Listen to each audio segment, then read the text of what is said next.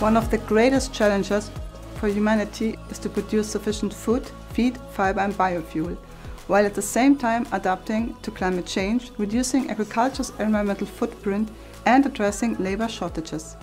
These challenges require new ways of thinking. Smart technologies can enable innovative approaches. With an interdisciplinary team, PhenoRob conducts world-leading research in robotics and phenotyping for sustainable crop production.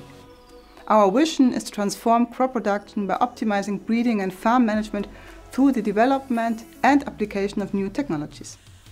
To reach the vision, we need to solve multiple research gaps. In the paper, we distinguish research gaps around monitoring, modeling, decision-making and uptake. Consider weeding as an example to illustrate these areas. We need technology for monitoring that can detect the weed and the status of the surrounding crops.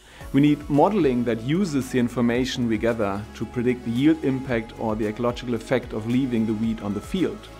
Building on monitoring and modeling, we need to be able to make decisions. In this example, we need to weigh the yield loss against the ecological effects and the cost of removing the weed. Once we reach a decision, we need a robot that can execute it. Finally, we need the right incentives for uptake, for example, policies that compensate farmers for the ecological benefits of leaving weeds on the field. Closing the research gaps around these topics requires a strong interdisciplinary collaboration between plant and agricultural science, computer science, ecology, economy, robotics and geodesy. However, this is easier said than done. Based on our experience from our own large-scale interdisciplinary research project PhenoRob, Robotics and Phenotyping towards Sustainable Crop Production, we propose several measures to foster and enable this interdisciplinarity. Central elements are core experimental platforms, which could be agricultural, field and landscape experiments of different spatial and temporal scales and foci. These provide a collaboration and communication environment for researchers from different disciplines. Other examples are seminar and lecture series and interdisciplinary undergraduate and graduate teaching activities, which are very important for the development of a common language. We can already partially address these gaps on PhenoRob.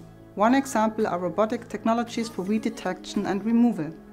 We developed agricultural robots which are equipped with different actuators that are able to detect single weed plants in crops and to execute the treatments only where needed. Additionally, we are able to give those weeds which are beneficial as pollinator fodder an ecological value, detect and identify them and leave them in the field.